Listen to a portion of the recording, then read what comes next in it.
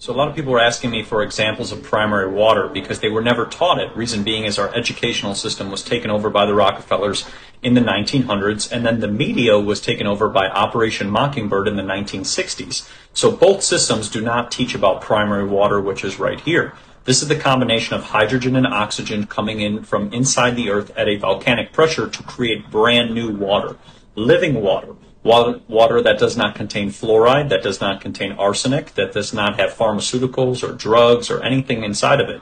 It's pure. And that's why back in the day when they were going into mines and they were trying to mine, for example, copper or gold or silver, whatever it may be, these mines would actually flood out. They would have to get pumps to try to pump out the water because the water was just coming in through the walls because there is so much water underneath us.